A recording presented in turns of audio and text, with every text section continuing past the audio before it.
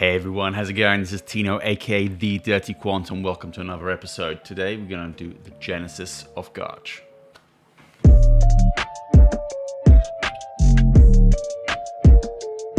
So the reason why I created this episode was really to sort of show that you can sort of fall into the trap of using the same tool, maybe the wrong tool, most likely, for every task, right? And this is mainly comes up, look, when I see people using correlations, people using, standard deviation, essentially sample standard deviations, or, regression, doesn't matter really what it is, right? But it's a tool that they've used that's pretty basic, which is, there's no problem with that, but it's maybe not the right tool for the job, right? So what we're going to look at is essentially, volatility, price return volatility, and look at how GARCH really is sort of born out of this, right? So let's actually fire up a notebook and see where we are. Beautiful. So here we are, up and running. Look, even if you don't know what GARCH is, that's okay. Hopefully this will be essentially a good introduction to it. Yeah, and really make you understand that, look, it's a tool like anything else, and it's not like you mustn't use it. Even I'm sometimes guilty of that. You don't have to use it in every occasion. There are times and a place when it's suitable, and hopefully we'll cover that. All right, so we're going to start off. This is a great quote I really enjoy, and if ever in doubt, it's always Mark Twain. The quote's always from Mark Twain. To someone with a hammer, everything looks like a nail. This is what I was talking about earlier. Yeah, if you've got a particular quant tool that you're familiar with, correlation, doesn't matter what it is, you're just going to use it all over the place, even though the assumptions might not be right. So if you've got a hammer, everything looks like a nail. Pretty straightforward. So let's get stuck in and download some data and have a bit of fun. All right, so just going to use this little bit of code. Let's actually zoom in to make your life a little bit easier. Whoa, turbo zoom. Don't forget to like, subscribe, you know the deal. So we're going to use this bit of code here to actually go to Wikipedia and get the membership of the S&P, and then use Yahoo Finance to just get price data. Look, Yahoo Finance, it's fine just for price returns. A little bit of an issue with this is point-in-time index membership. We are looking at the members of the S&P as of today, even though we are looking at, price series back in time. So it's not the membership and the time series don't really add up. It doesn't matter.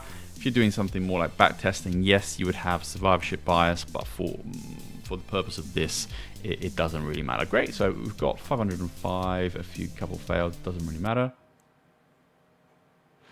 Let's have a quick look what that looks like. So we've got the tickers across the top and essentially prices. Some of them have NAN just because they probably weren't around 10 years ago.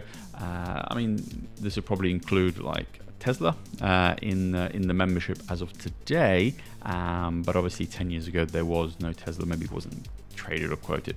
Anyway, cool. Just gonna get some returns out of that. Pretty simple, just divided by the offset, and this is what the returns look like. So in this sort of scale where 1.5 means 1.5% rather than 0.015, right? We're going to look at the cumulative returns, and maybe I always like to plot them. Did I do something wrong? It happens to the best of us, right? So we're just going to use this cumulative return, just the first 50, just to see if everything's looking good. And yeah, so we got, whoever this a BMD, done very well. But over the past 10 years, this is the first 50 stocks. It looks good. All right.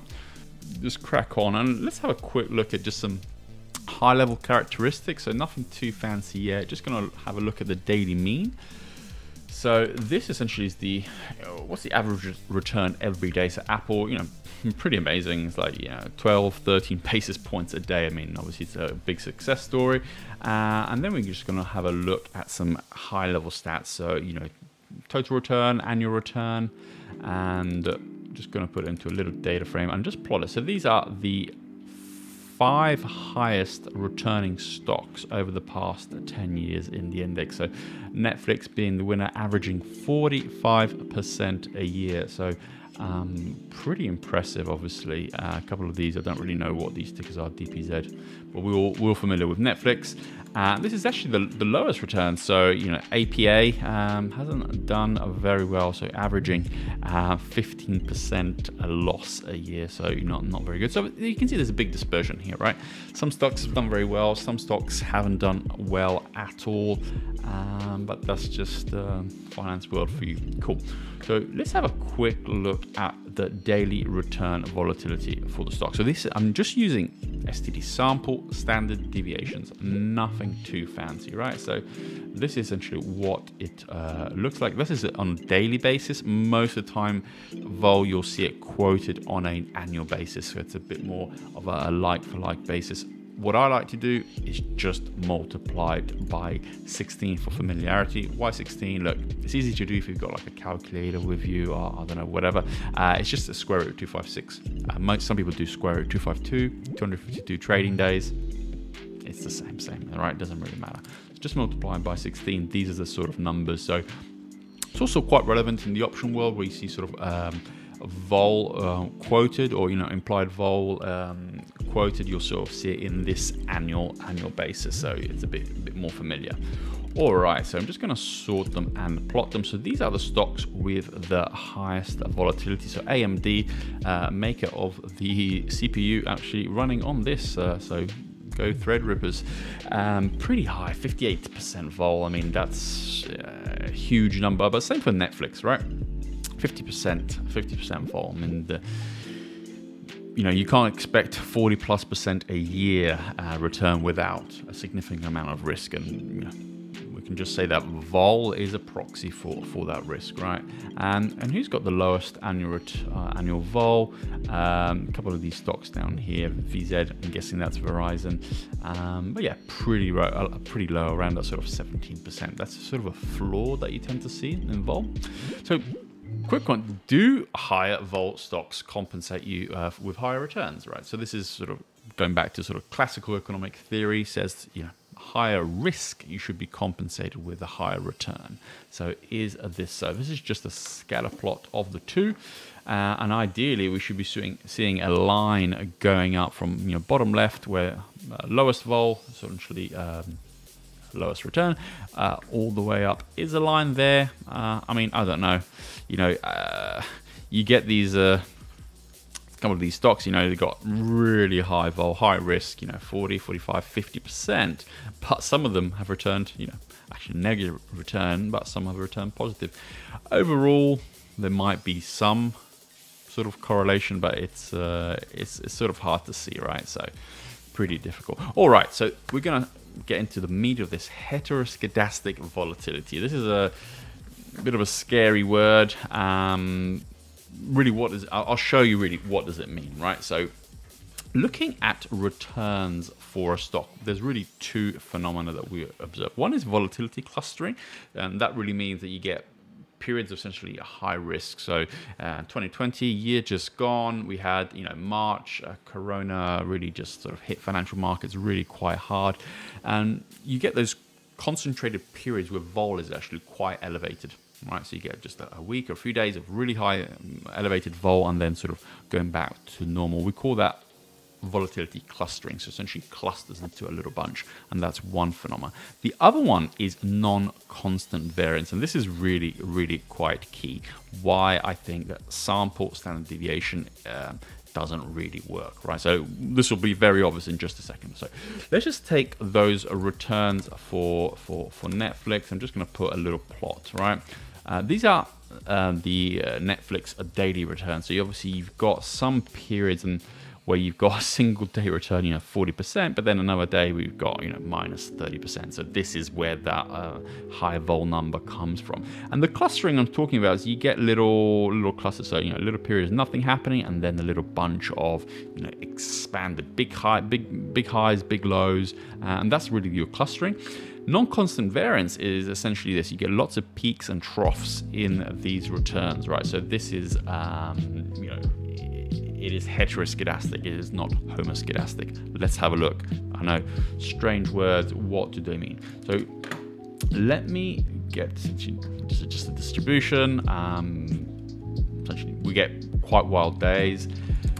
This is, what I'm gonna do is actually start to simulate some data based on the Netflix characteristics. So I've got a mean value for their returns, and I've got the standard deviation, right? So I've got those two. Once I've extracted those, I can just use the NumPy random.normal with the mean and standard deviation with a certain length, and this is going to be my simulated return. So I've got on paper the same characteristics, same mean and same standard deviation, right? So you can sort of see what the simulated returns look like here. You get 1 day of 7%, 1 day of -5%. So pretty big numbers, right?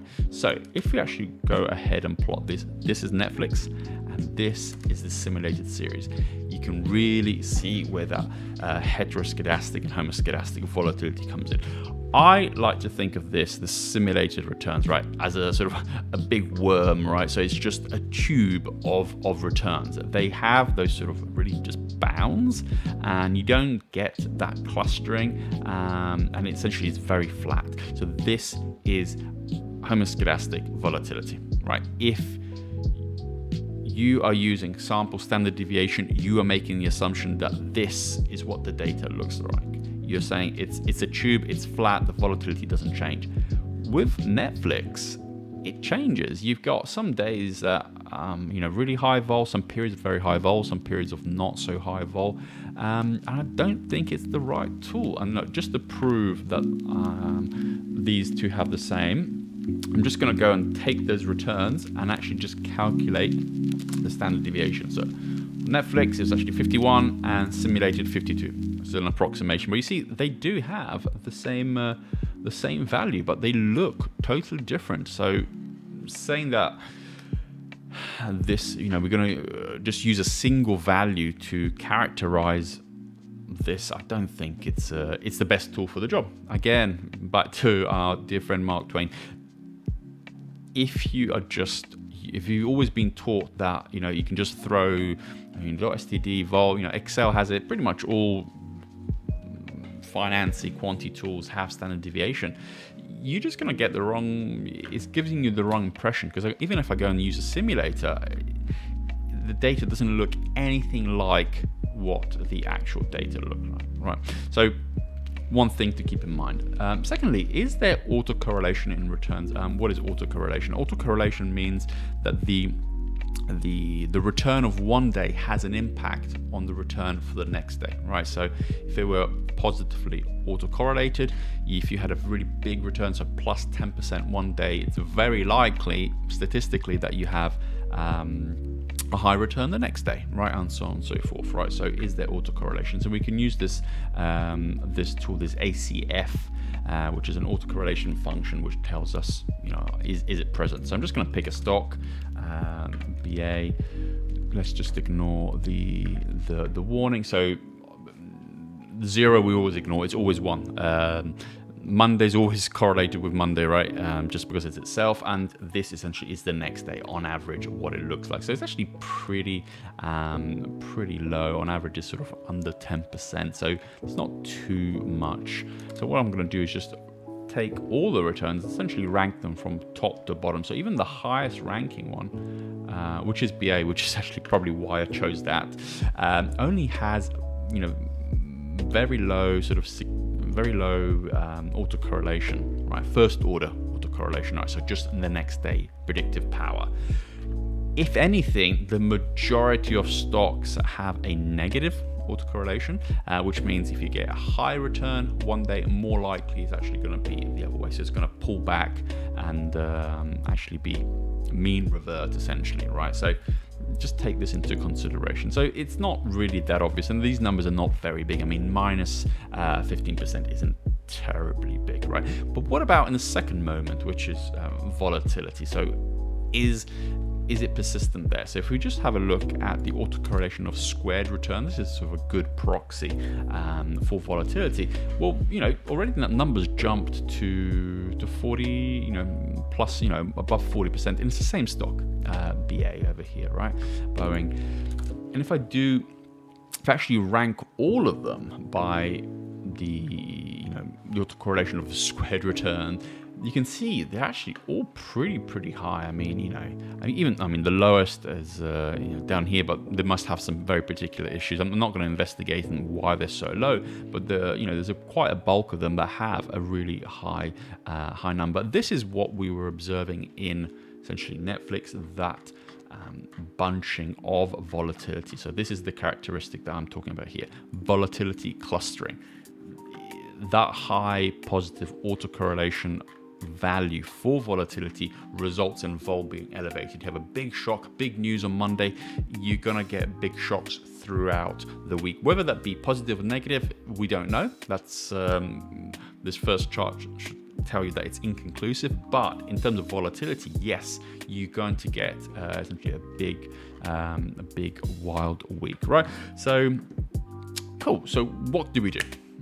How do we model this? How do we put a number to this? So there are what's called conditional volatility models, right? Conditional volatility means that the volatility, it's conditional on the time. So it matters when we are looking at it, right? All right, so what do we do about this? We can use something called GARCH, which stands for Generalized Autoregressive Conditional Heteroscedastic Model. So the autoregressive is what we talked about here, where the volatility on one day influences the volatility the next day, so it's autoregressive on itself. Conditional is that time period, so it matters when we are looking at this. And heteroscedastic, it's saying that volatility is not flat. It's not homoscedastic. It's not that sort of that worm I was talking about with that simulated data. It does vary up and down. So it's saying volatility is a non-constant. We can use the ARCH model. It's already sort of inbuilt. You can just sort of pip install ARCH and have a look at that. I actually prefer building some of these things myself, but for the sort of convenience, it's very good. If you're just starting out, you can just sort of chuck stuff in there and we go. So pretty straightforward. I'm just gonna use the returns for Apple, and you can just sort of use different distributions. I mean, to your heart's content. There is a whole world, a plethora of different GARCH models. We're just gonna stay with sort of basic GARCH 1-1 distribution. Do it T, makes it a little bit more interesting, student T rather than just sort of normal, and we get this sort of output. It runs really fast, right? So the bits that we're interested in is sort of these values here, the omega, alpha, and betas. Use the coefficient of that student T, so 4. It's really pushing the boundary. So I think the lower bound is actually 4. So maybe it's saying, well, we might want to use a different distribution, but we'll look at that another time.